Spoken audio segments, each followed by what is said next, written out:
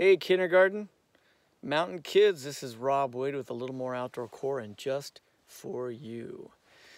You may be the youngest, but I know that you have little bodies but big ideas and big ambitions. You can do all sorts of amazing things because I've hung out with 5- and 6-year-olds for a lot of years.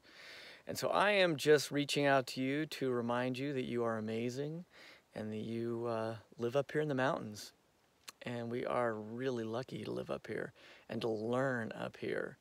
So while you are home during this interesting time, you have a lot of extra time or different kind of time than you used to have when you would go to school Monday through Friday.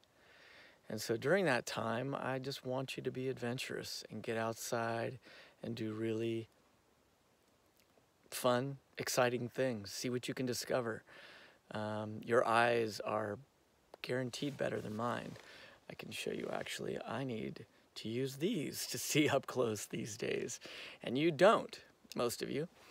And so get out there, use all your senses, your eyes, your ears, your nose. Maybe not your tongue too much. You want to be careful about what you taste. But I want you to get out there and have really cool adventures and then share them with me. Let me know what you're seeing. Let me know what your questions are.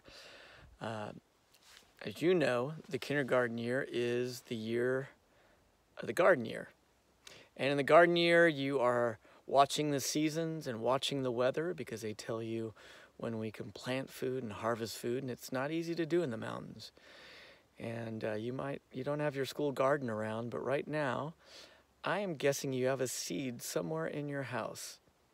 Somewhere in your kitchen. It might be something that you would call a bean or whatever, but I would like you to find a seed and to plant a seed. Just one little seed in a cup, in a little pile of dirt outside your house to keep the year of the garden going, and then be watching for the weather, watching for when it warms up and see what happens to your seed as the weather changes and as you take care of it. So your teachers are going to be sending you a lot more cool information for you to follow, but I just wanted you to have a little message from me.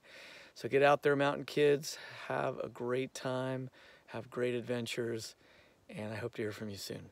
Take care.